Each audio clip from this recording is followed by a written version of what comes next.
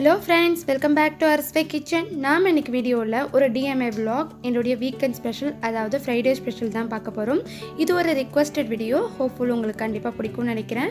யூஸ்ஃபுல்லா இருக்கும்னு நம்புறேன். நம்ம வீடியோக்குள்ள போறதுக்கு முன்னால நம்ம சேனலுக்கு வந்து நீங்க ஃபர்ஸ்ட் டைமா இருந்தீங்கன்னா நம்ம சேனலை வந்து சப்ஸ்கிரைப் பண்ணிக்கோங்க.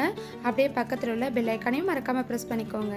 அப்பதான் நான் புதுசா போடுற ஒவ்வொரு வீடியோஸும் உங்களுக்கு அப்டேட்டா கிடைக்கும். வாங்க அப்ப நம்ம வீடியோக்குள்ள போலாம். அன்றைக்கி ஃப்ரைடேங்கிறதுனால லேட்டாக இருந்துச்சு. லேட்டாக எங்களுடைய பிரேக்ஃபாஸ்ட் முடிஞ்சது. ஆஸ் யூஷுவல் வீக்கெண்ட் அப்போ அப்படி தான் நடந்துகிட்ருக்கும். ஃபைனலி பார்த்திங்கன்னா ஹசன் பேபி வந்து ரிஃப்ரெஷ் ஆகி ஃப்ரெஷ்ஷாக நின்றுட்டுருக்காரு. அவருடைய ஒர்க் எல்லாம் முடிஞ்சுது. ஸோ பார்த்திங்கன்னா அவர் வந்து விளையாட ஆரம்பிச்சிட்டாரு. விளையாண்டுட்டு இருக்கப்பே என்னாச்சுன்னு தெரியல, திடீர்னு வந்து ரூம்குள்ளே என்ட்ரானார். என்னன்னு பார்த்தீங்கன்னா அவருடைய போர்வை நினப்பு வந்துருச்சு போல் இருக்குது. ஆரம்பிச்சிட்டான் போர்வையை தூக்க. நீ கொண்டுட்டு அந்த போர்வையை போர்வை என்ன பார்க்குறான் பாரு, நுனியை பார்க்குறான் பாரு, நுனியை பார்த்து கடிக்கிறதுக்கு. நுனியை பார்த்துட்டு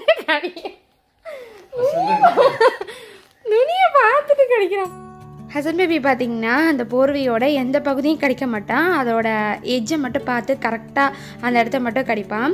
ஸோ அது பார்க்கறதுக்கு ரொம்ப ஃபன்னாக இருக்கும். ஸோ உங்ககிட்டயும் ஷேர் பண்ணலான்னு சொல்லிட்டு அதை இன்றைக்கி ஷூட் பண்ணி காட்டினேன் உங்ககிட்ட.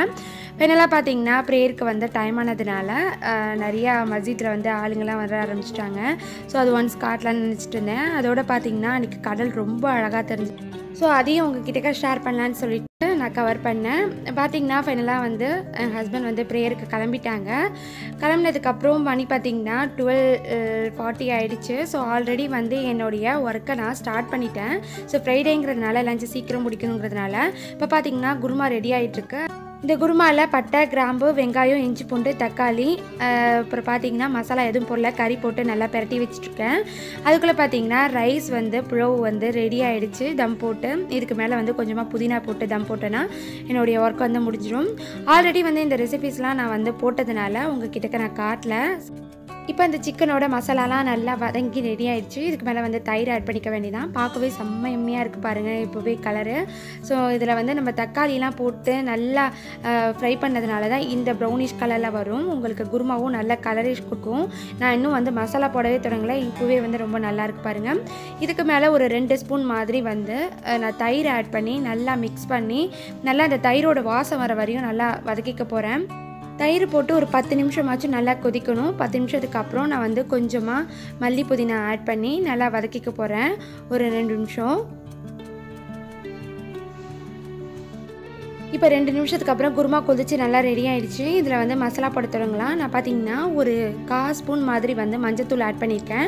மஞ்சத்தூள் வந்து ஆப்ஷனல் தான். நீங்கள் வந்து மேக்ஸிமம் ஆட் பண்ண தேவையில்ல. ஒயிட் குருமாவாக தேவைப்பட்டுச்சுன்னா நீங்கள் வந்து உங்களுக்கு வேணும்னு விருப்பப்பட்டும் நீங்கள் போகணுன்னு நினச்சிங்கன்னா போட்டுக்கலாம். நான் இன்றைக்கி பார்த்திங்கன்னா நான் ஆட் பண்ணியிருக்கேன் ஒரு 1/4 ஸ்பூன் மஞ்சத்தூள், 1 ஸ்பூன் வந்து மிளகாத்தூள், 1 ஸ்பூன் வந்து மெழுகுத்தூள், ஒரு 1/2 ஸ்பூன் வந்து ஜீரகத்தூள், கொஞ்சோண்டு பட்டை கிராம் தூள் ஆட் பண்ணி நல்லா இந்த மசாலாவோட போகிற அளவு நல்லா வதக்கி எடுத்துக்கலாம். ஸோ எப்போவுமே நீங்கள் வந்து மசாலா ஆட் பண்ணிங்கன்னா அந்த மசாலா வாசம் போக ஒரு 5 நிமிஷம் நல்லா வதக்கிக்கோங்க. 5 நிமிஷத்துக்கு அப்புறம் பார்த்திங்கன்னா ஒரு 2 பச்சை மிளகாய் காரத்துக்கு ஆட் பண்ணிக்கிறேன். இந்த மசாலா பொருளாக போட்டு நல்லா வதக்கினதுக்கப்புறம் லாஸ்ட்டாக 1 ஸ்பூன் மாதிரி மல்லித்தூள் போட்டுக்கலாம். மல்லித்தூள் வந்து லாஸ்ட்டாகவே எப்போவுமே ஆட் பண்ணிக்கோங்க. அப்போ தான் மல்லித்தூள் வாசம் உங்களுக்கு அடிக்காமல் இருக்கும். அதுக்கு மேலே பார்த்திங்கன்னா நல்லா ஒரு மீடியம் சைஸில் அரிஞ்சு வச்சுருக்கேன் 2 உருளைக்கிழங்கு ஆட் பண்ணி நல்லா வந்து ஒரு 5 நிமிஷம் ஆச்சும் இந்த உருளைக்கிழங்கு நல்லா வதங்குற அளவு வச்சுக்கோங்க.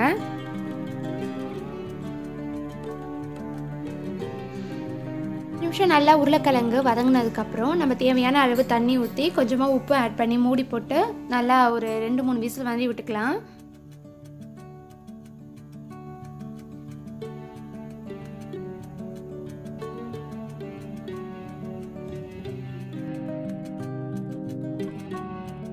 இப்போ ஆல்மோஸ்ட் பார்த்திங்கன்னா குருமா வந்து ரெடி ஆகிடுச்சு. இதை தேங்காய் மட்டும் அரைச்சி ஊற்ற வேண்டியதுதான் 3 விசிலுக்கு அப்புறம்.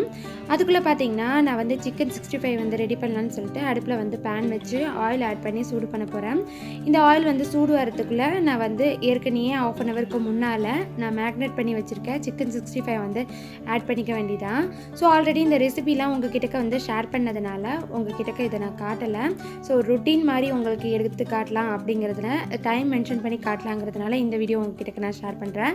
இப்போ பார்த்தீங்கன்னா ஆல்ரெடி வந்து நான் ஒரு 1/2 ஹவருக்கு முன்னால் நான் வந்து சிக்கன் 65 வந்து மேக்னேட் பண்ணி வச்சுட்டேன். அப்போ தான் சாஃப்டாகவும் அதுவும் இல்லாமல் மசாலா ஏறுங்கிறதுனால இந்த சிக்கனில் 1 ஸ்பூன் மிளகாத்தூள், 1/2 ஸ்பூன் மஞ்சத்தூள், தேவையான அளவு உப்பு, கொஞ்சமாக வந்து லெமன் ஜூஸ், தயிர் 1 ஸ்பூன் ஆட் பண்ணி நல்லா உப்பு காரம் புளிப்பு நல்லா வந்து சுட்டுன்னு இருக்கான்னு பார்த்துட்டு நல்லா 1/2 ஹவருக்கு முன்னால் ஊற வச்சுருக்கேன். இப்போ ஆயில் நல்லா வந்து சூடு வந்துருச்சு. இதில் வந்து நம்ம மேக்னேட் பண்ணி வச்சுருக்க சிக்கனை ஆட் பண்ணிக்கலாம். நீங்கள் எந்த ஒரு ஃப்ரை ஐட்டம் வந்து செஞ்சாலும் இந்த மாதிரி நல்லா ஆயில் சூடு வந்ததுக்கப்புறம் ஆட் பண்ணிங்க. அப்போ தான் வந்து உங்களுக்கு ஆயிலும் வந்து இழுக்காது, அது மட்டும் இல்லாமல் நல்லா கிறிஸ்பினஸும் கிடைக்கும்.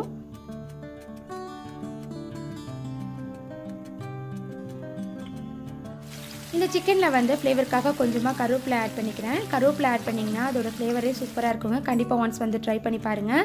இப்போ பார்த்தீங்கன்னா 2 அடுப்பும் ரொம்ப பிஸியாக போயிட்டுருக்கு. ஒரு அடுப்பில் வந்து சிக்கன் 65 ரெடி ஆகிட்டுருக்கு. இன்னொரு அடுப்பில் பார்த்தீங்கன்னா குருமா வந்து ரெடி ஆகிட்டுருக்கு. அது விசில் வந்துச்சுன்னா ரெடி ஆகிடும். அதுக்குள்ளே பார்த்தீங்கன்னா நான் வந்து குருமாக்குள்ளே தேங்காய் அரைச்சிடலான்னு சொல்லிட்டு அதுக்குள்ளே தான் ரெடி பண்ணிகிட்ருக்கேன். அதுக்கு ஒரு மிக்ஸி ஜாரில் 1/2 பவுல் மாதிரி வந்து தேங்காய் ஆட் பண்ணியிருக்கேன்.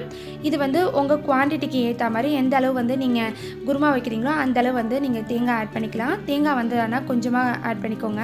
இதுக்கு மேலே கொஞ்சமாக வந்து நான் பொட்டுக்கடலை ஒரு 1/4 ஸ்பூன் மாதிரி பொட்டுக்கடலை ஆட் பண்ணியிருக்கேன். இது ஆப்ஷனல் தான். உங்களுடைய குருமா வந்து திக்காக இருக்கணும்னு நினச்சிங்கன்னா பொட்டுக்கடலை ஆட் பண்ணிக்கோங்க. கொஞ்சம் திக்காக கிடைக்கும் உங்களுக்கு. அப்படி வேணால் தண்ணியாக இருந்தால் போதும்னு நினச்சிங்கன்னா அதை வந்து நீங்கள் அவாய்ட் பண்ணிடலாம்.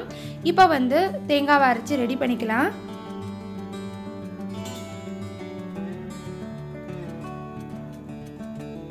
இப்போ சிக்கன் 65 ஒரு பக்கம் வெந்து ரெடி ஆகிடுச்சு. இதை வந்து நல்லா பிரட்டி போட்டுக்கலாம்.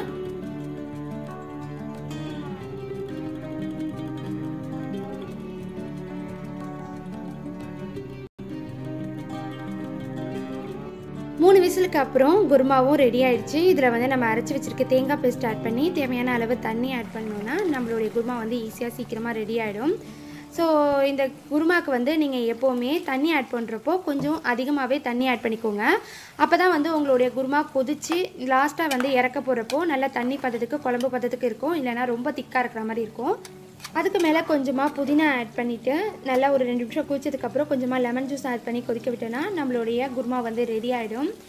அதர் சைட் பார்த்திங்கன்னா சிக்கன் 65யும் நல்லா ஃப்ரை ஆகி ரெடி ஆகிடுச்சு. இன்னும் ஒரு 2 நிமிஷம் மாதிரி நல்லா ஃப்ரை ஆச்சுன்னா நம்மளுடைய சிக்கன் 65 எடுக்க ஆரம்பிச்சிடலாம்.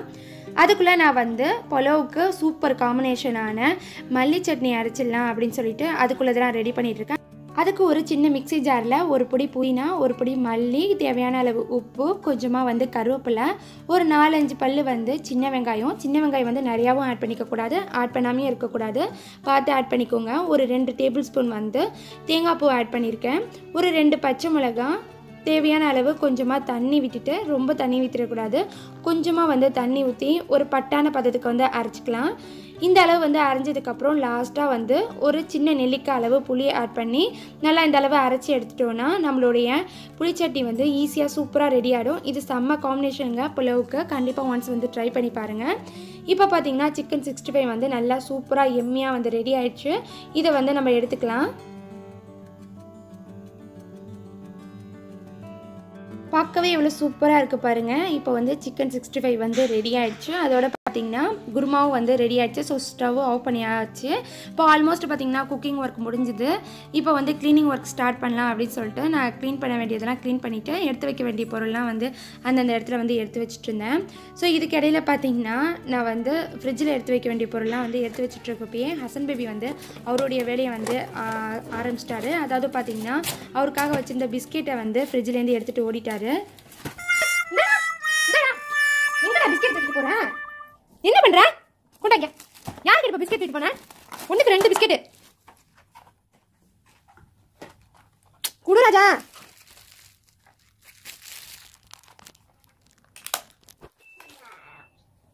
குடுங்க. குடுங்க. குடுங்க. என்ன பண்ற? ஃபேன்ல போட்டு என்ன பண்ற?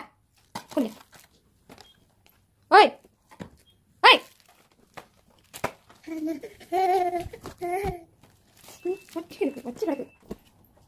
எவ்வளோ திங்ஸ் போட்டு வச்சிருக்கான் பாருங்க.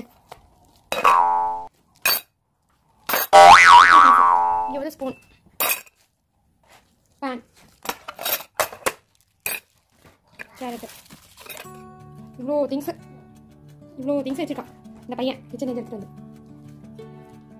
நான் கிச்சனில் வந்து குக் பண்ணிவிட்டு இங்கே உள்ள ஒர்க்கெல்லாம் முடிச்சுட்டு போகிறதுக்குள்ளே அங்கே பார்த்தீங்கன்னா அவ்வளோ திங்ஸை எடுத்துகிட்டு போயிருக்கான். எனக்கே தெரியாமல் உங்களுக்கு பார்த்தாலே தெரிஞ்சிருக்கும். ஒவ்வொரு திங்ஸாக ஆட் பண்ணி அங்கே போய் சேர்த்து வச்சுருப்பாரு. ஃபைனலாக போய் நான் போய் பொறுக்கிட்டு வர மாதிரி இருக்கும். ஸோ ஆஸ் யூஷுவல் அன்றைக்கும் அப்படி தான். ஆஸ் யூஷுவல் பார்த்தீங்கன்னா எனக்கு ஃப்ரைடே வந்து ரொம்ப பிஸியான டே. எப்போவுமே நான் பார்க்குற ஃபாஸ்ட்னஸை விட ஒரு மடங்கு வந்து எக்ஸ்ட்ராவே ஃபாஸ்ட்னஸ் என்கிட்ட இருக்கும். ஸோ இந்த வீடியோ பார்த்துட்டு யாருக்காச்சும் ஒருத்தவங்களுக்காச்சும் வந்து மோட்டிவேஷனாக இருந்துச்சுன்னா ஐம் ஸோ ஹாப்பி. ஸோ அதனால தான் இந்த வீடியோ வந்து உங்ககிட்ட வந்து நான் ஷேர் பண்ணுறேன். இதை ரிக்வஸ்டட் வீடியோவாக கேட்ட சிசிக்கு ரொம்ப தேங்க்ஸ். இது மூலிமா தான் வந்து உங்ககிட்ட வந்து ஷேர் பண்ண முடிஞ்சது. இப்போ பார்த்தீங்கன்னா ஹசன் பேபி வந்து அடுத்த ஒர்க்கை ஸ்டார்ட் பண்ணிட்டாரு. ஸோ அதுக்குள்ளே பார்த்தீங்கன்னா என்னுடைய க்ளீனிங் ஒர்க்கை நான் ஸ்டார்ட் பண்ணிட்டேன்.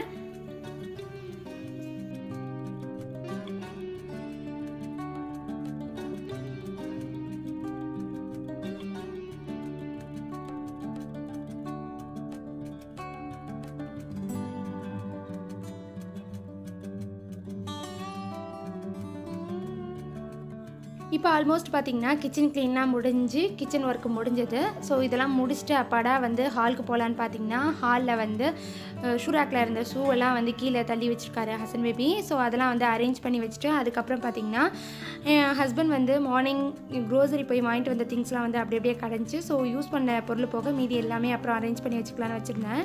ஸோ அதெல்லாம் வந்து எடுத்து அரேஞ்ச் பண்ணி அந்தந்த இடத்துல வந்து வைக்க போகிறேன்.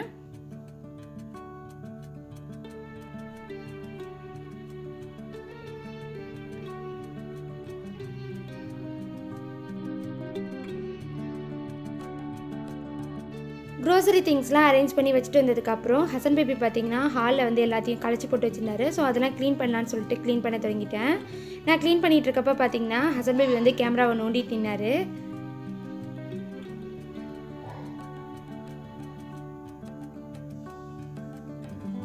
ஃபைனலாக பார்த்திங்கன்னா எல்லாத்தையும் வந்து அந்தந்த இடத்துல அரேஞ்ச் பண்ணி வச்சுட்டு க்ளீன் பண்ணிடலாம் ஹால் அப்படின்னு சொல்லிட்டு க்ளீன் பண்ணி முடிச்சாச்சு.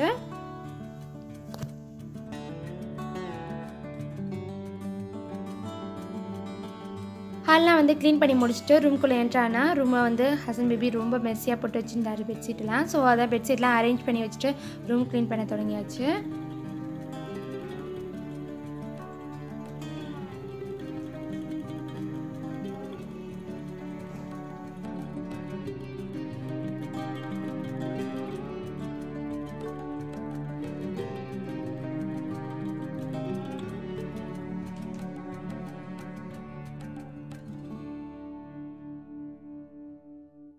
ஃபைனலாக பார்த்தீங்கன்னா ரூம் எல்லாத்தையும் க்ளீன் பண்ணி முடிச்சுட்டு நானும் போய் ரிஃப்ரெஷ் ஆகிட்டு வந்துட்டு என்னுடைய ஃப்ரைடே ப்ரேயரை வந்து ஸ்டார்ட் பண்ணாச்சு.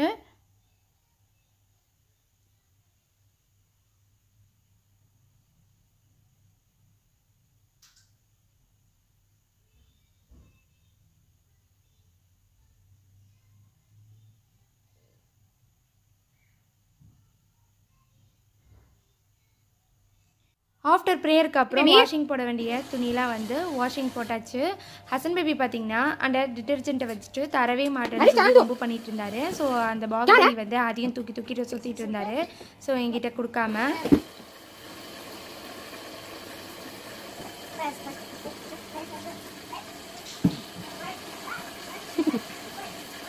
அப்பே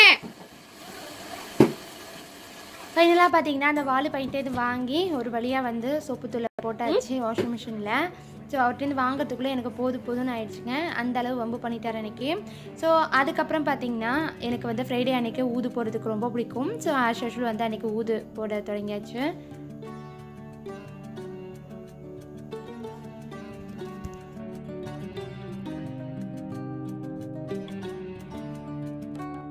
இந்த ஊது நான் எங்கே வாங்கினேன்னு உங்களுக்கு தெரிஞ்சிருக்கும். என்னுடைய ஷாப்பிங் வ்ளாக் வீடியோவில் பார்த்துருப்பீங்க. இதோட பிராண்ட் நேம் பார்த்தீங்கன்னா புக்கூர் ஷேக் அல் அராப் அப்படிங்கிற பிராண்டு. ரொம்ப நல்லா இருக்குங்க இந்த ஊது ஸ்மெல்லு. கண்டிப்பாக வந்து வாங்கணும்னு நினச்சிங்கன்னா ஒன்ஸ் வந்து வாங்கி ட்ரை பண்ணி பாருங்கள். ஆல்மோஸ்ட் என்னுடைய ஒர்க்லாம் முடிக்கிறதுக்கு பார்த்தீங்கன்னா ஒரு 2:30 மாதிரி ஆயிடுச்சு. இதுக்கு இடையில வந்து ஹசன் பேபி என்கிட்ட வம்பு பண்ணார். ஸோ ஃபைனலாக வந்து நான் லஞ்ச் வைக்கலான்னு சொல்லிட்டு லஞ்ச் வைக்க ஆரம்பிச்சிட்டேன்.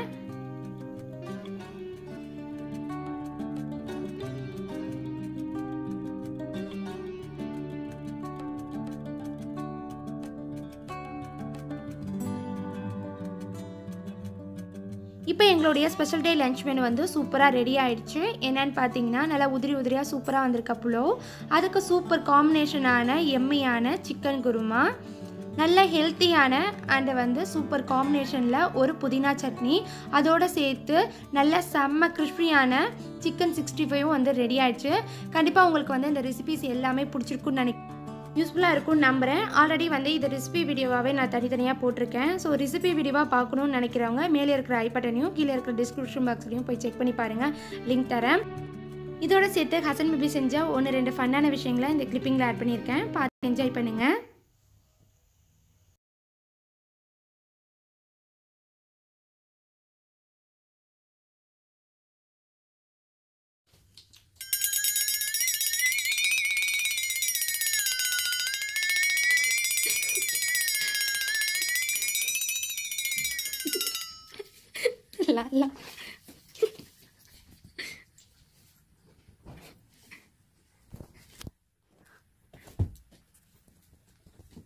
என்ன பண்றடா டேய், என்ன பண்ற?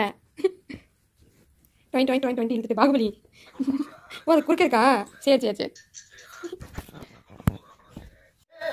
டேய் கரெக்டா போச்சு.